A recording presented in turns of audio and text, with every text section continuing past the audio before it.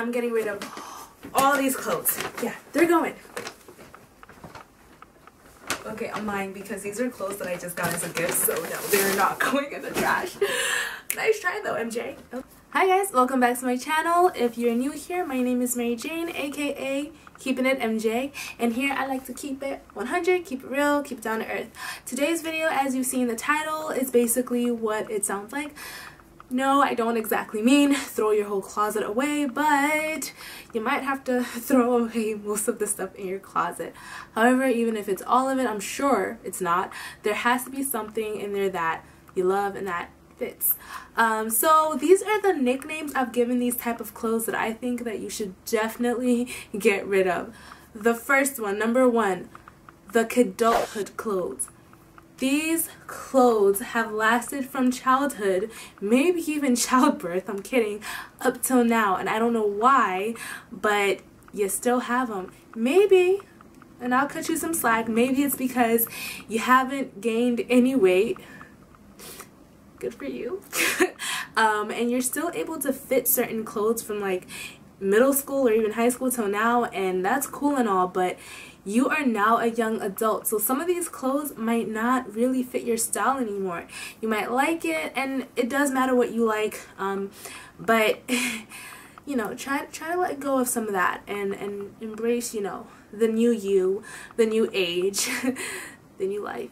Number two, the spoiled rottens. These are clothes that you have worn to death over and over and over again. They have holes in them, they're torn, even though we live in a day and age where torn jeans and torn outfits are a thing and they're fashion.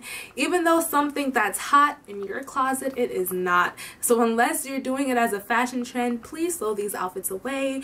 If it's really worn out, I don't advise you taking it to Salvation Army, just because, you know, you want to be thoughtful of others and give people clothes that they can actually wear and feel comfortable wearing. So yeah. Number three, the annual heart breakers.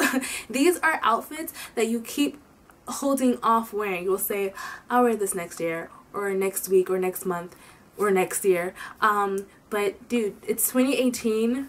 Wear 2018 clothing for 2018 and don't hold off 2018 till 2019. Does that make any sense? I hope that makes sense. Basically what I'm saying is wear it now. Why are you holding off wearing an outfit? You know, I actually used to do this. I would buy something, and I don't know if it's just me, but I would be scared to wear new clothes.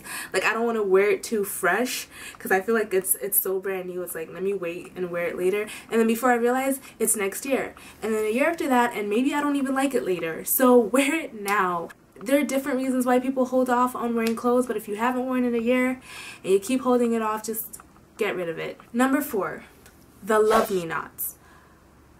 Guys, I know clothes don't have feelings, but it is so sad. It is so sad when you don't give any love to some of your clothes.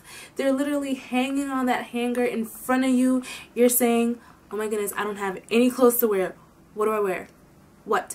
It's hanging there. It's sitting there. It's chilling. It's like, wear me. Love me.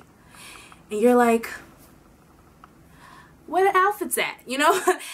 Honestly, show some love to the clothes that you love. If not, give it to someone else who will love it. Give it away. Give it to your cousin who admires your choice of clothing and who admires your old choice of clothing. Give it to somebody who will love it, because everybody needs love, even some of these clothes out there. Number five, the last kind of outfits that I definitely think you should get rid of are your exes. The broke up and moved on outfits. These outfits are just not your style anymore, so why have them? Why keep them? Get rid of them. You no longer just wear denim. You no longer just wear black stuff all the time. Maybe what you wore in the 90s just ain't cutting it out right now, and you kept it till now. You know, 90s clothing is coming back though, and I love it, but there's some outfits, it's just no.